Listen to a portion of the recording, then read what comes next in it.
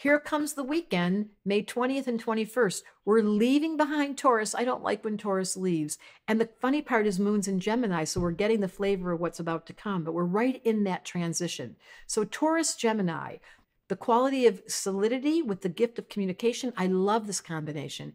And there is an intense T-square that's exact degree. So we have Mars at 0 degrees Leo, exactly opposite Pluto in Aquarius, exactly squaring Jupiter in Taurus. They're all at 0 degrees. It's crazy. A perfect T-square. So do it again.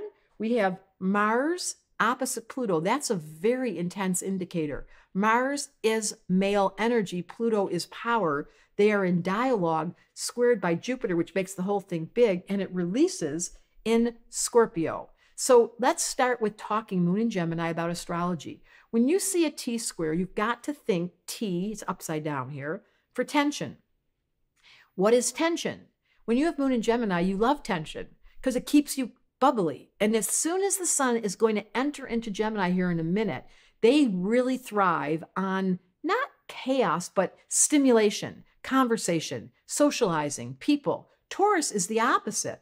Taurus spent the last month going, can we just calm down? Can we be settled? Here comes spring and summer. We need to give ourselves permission to go out and garden. Gemini's like, let's bring everybody over and have a party. So there is a contrasting energy between Taurus and Gemini. If a baby were born with this, the gift is stability with words, but with that exact T-square, we know there's tension that lives in the person. And what does that mean?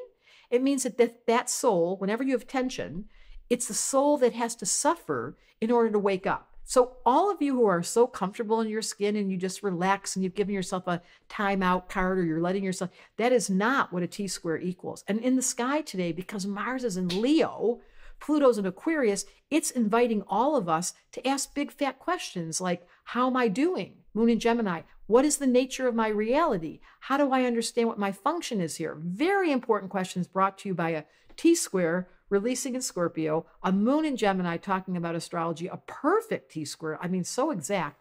And we're moving into Gemini. Get out your journals, get out your colored crayons, get out your desire to read, get out your highlighter. We are leaving that calm Taurus gentle, which I love, and we're moving into Gemini. It's not to be judged because I am one. And that is simply an invitation in life to put yourself into the awareness of the child saying, what should I be learning? What should I be asking? What is going on in this reality? Really important questions. So if I were you with this T-square perfect and the Moon in Gemini, I would be scratching my head saying, I wonder what it is life is trying to teach me right now. Probably the most important question you could possibly ask.